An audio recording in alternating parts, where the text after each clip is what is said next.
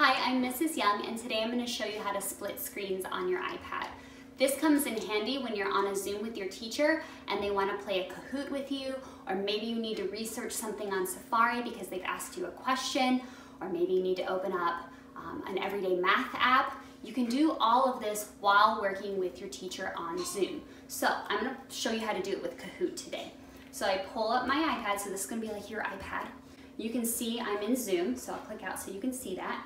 Click my Zoom button, we're in Zoom. And the teacher has pulled up a Kahoot and said, let's play Kahoot. So now what you need to do is split your screen. So if you go down at the bottom and just lightly touch, you're gonna get your Finder down at the bottom. Now because I used Kahoot recently, Kahoot is in my Finder. But maybe you haven't used it recently and you go, uh-oh, it's not in my Finder, what do I do? Very simple. Click out, okay?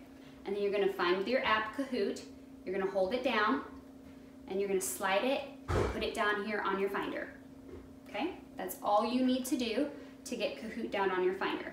And then you open Zoom back up, and then you're just gonna scroll up again. You're gonna click on Kahoot, and you're gonna hold it down, and then you're gonna drag it up onto the screen. So I push, and I drag it up onto my screen. And there you go, I can see I now have Kahoot running while I'm also on the Zoom with my teacher. So I'm gonna enter in my game pin. I'll show you why this is important here in just a minute. Okay, and I'm ready to play.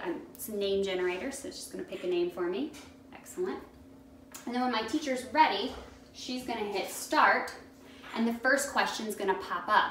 Now sometimes, because this is on the screen, it's hard to see the question. There's a little toggle up here at the top. If you kind of lightly push that, you can see slide it all around. So that way you can read the question. And the question says, which instrument represents the clock playing at the beginning? It's always helpful when your teacher reads that too. And then you answer, and then when everybody's done, it'll pop up with whether you're correct or not. So that's how you can split screen to play Kahoot.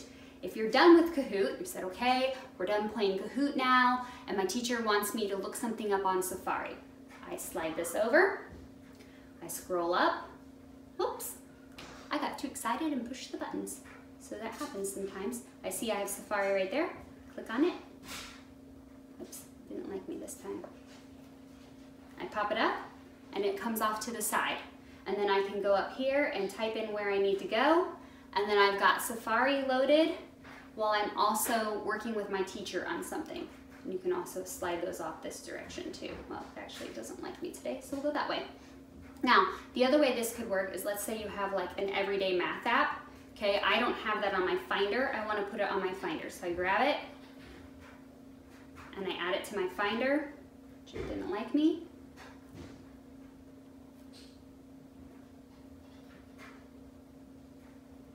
Add it to my Finder. There we go. Then I click back on Zoom and I scroll up.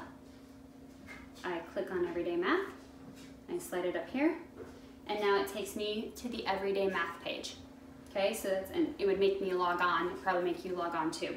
So that's how you can pull that up so that you have an app within an app running at the same time.